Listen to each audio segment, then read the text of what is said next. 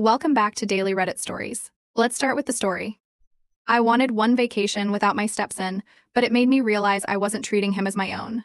Now we're working on becoming a real family. I'm a 38-year-old woman, and I've been married to my husband 39 for 5 years now. Together we have two little girls, one is 5 and the other is 2. I also have a 10-year-old son from a previous marriage. Unfortunately, my first husband passed away, so I'm the only parent my son has. Now, my husband has a 9-year-old son from his previous marriage, and here's where it gets tricky. His ex-wife is barely in the picture at all. They divorced when my stepson was only 2 years old, and she decided she wanted a fresh start. So, being the decent man that he is, my husband took full custody of their son. He originally wanted shared custody, but she wasn't interested. Since then, we've been raising my stepson with basically no involvement from his mom. Anyway, I recently got a pretty sweet bonus at work, and I started thinking about taking my family on vacation. But for once, just this one time, I want it to be a trip where it's just my family. You know, me, my husband, our 2 daughters, and my son. Every vacation we've ever taken has included my stepson, which of course makes sense, he's part of the family. But I've always been the one taking care of him too, and just for once, I'd love a break from the responsibility of someone else's kid. Now, before anyone jumps on me, let me clarify, I do not hate my stepson. He's a good kid, and we get along fine. But the truth is, he's not my child. And I don't think it's unreasonable to want to go on a family vacation that's just with the kids I gave birth to, especially considering that we've always done everything together in the past. So I brought this idea up to my husband, and to my surprise, he was totally fine with it. He understood where I was coming from. He gets that I'm not trying to push his son out of our lives, I just want to have one trip where I'm not in the role of stepmom. I suggested that my stepson stay with his mom for the week while we go. After all, it's not like I'm asking her to take him for months, just 1 week. But if she refuses, then of course my stepson will come with us like he always does. It's not like I'm going to leave him stranded or something. But then, my mom found out about this plan, and she was not happy. She basically told me that I was being selfish, and that since my stepson's mom isn't involved in his life, I should be more involved to make up for it. I honestly think that's a completely unfair expectation. Just because his mom isn't around doesn't mean I should be bending over backwards all the time. She also said that I was being hypocritical for taking my own son on the trip, but not my stepson. But to me, that's completely different. My son has no other parent, I am all he has. My stepson still has his mom, even if she's not around much. So here's where I'm stuck. If my stepson's mom won't take him for that week, I'll definitely bring him with us. I'm not heartless. But is it really so bad to want just one vacation with my own kids? I've always included my stepson in everything, and this is just one time I'd like to do something different. With relevant comments, someone named Asinine Adeline asked, if your math is right, you and your husband got married when your stepson was 4, right? What kind of relationship does your stepson have with you versus his bio mom? I responded, yeah, he was 4 when we got married. As I said, he barely sees his bio mom. I'm not sure what point you're trying to make. Update, wow. So this whole thing blew up way more than I expected.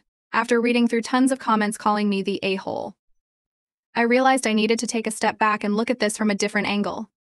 I decided to show the post to my husband, and it led to a really long, emotional conversation that, frankly, I wasn't expecting, it turns out. My husband had never been completely comfortable with the way I've been handling things with my stepson, but he didn't know how to bring it up without causing tension between us. That was honestly hard for me to hear. He admitted that he felt like I was always a little distant with his son. And while he understood my reasons, it still hurt him to see me treat our girls and my son differently than his child. Hearing him say that made me realize something huge. I'd never really thought of my stepson as part of my family. He's always been my husband's child, and I saw myself as more of a caregiver than a parent to him. This wasn't something I did out of malice or neglect, but rather because of my own personal baggage. Let me explain. When I was a kid, my own father passed away before I even turned 1, so I have no memory of him. My mom remarried when I was 7, and I was thrilled because I finally had a father figure in my life again. But when I turned 11, my stepdad left, and I never saw him again. That experience messed me up in ways I didn't fully understand until now. It taught me that step-parents weren't permanent, and that relationships with them weren't real family bonds. Without realizing it, I had carried that belief into my relationship with my stepson. I thought as long as I was there, I was doing better than my ex-stepdad, who left me and broke my heart. But I never truly embraced my stepson as my own, and it took this whole situation to open my eyes to how wrong that was. After all the comments, and after my husband opened up to me, I realized I needed help. So I booked an appointment with a therapist to work through my feelings. A few weeks into therapy, we also started family therapy, which has been life-changing for all of us. I even had a sit-down conversation with my stepson, where I explained my own issues and why I'd acted the way I did. He broke down crying, saying he had always been scared that I didn't like him, and honestly, that shattered me. I apologized and told him that wasn't true. I've just been a bad step-parent because I never fully processed my own trauma. We had the first real heart-to-heart that we've ever had.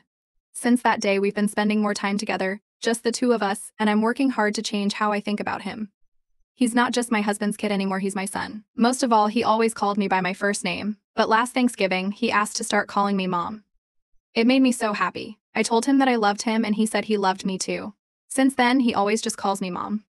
A lot of people also talked about the ways my husband needed to improve, to be more assertive and protective of his children. He knows that.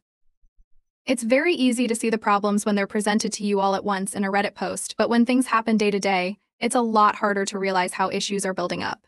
But he's working hard, like we both are, to try to make our family the happiest it can be. We both know we still have to keep working at this. I'm still in therapy and we're still having family therapy, but I'm grateful to work at it. I'm grateful to have all my children. It's very hard for me to write this, to think about the way things were before I started therapy. It makes me cry every time I think about it. But I want to thank you, Reddit. I wrote my original post just looking for validation from my own point of view, and I never thought the internet could change my life this way. But it has. I feel like for the first time we're truly a family. Community response Reddit. Commenter 1: I couldn't have said it any better myself. The audacity of this woman is honestly astonishing. I've been with my boyfriend for about 2.5 years and I literally could never even dream of trying to tell him that I didn't want one of his 3 children to come with us on vacation. His oldest 16M isn't even biologically his and he still takes him whenever he picks up his biological children from their mother's house. We would never, ever exclude him from any family fun trip we were taking. You're definitely a huge asshole in this situation, and it's weird that your own mother was the one to tell you this and not your husband. When you married your husband, his son became your stepson, just like your son became his stepson.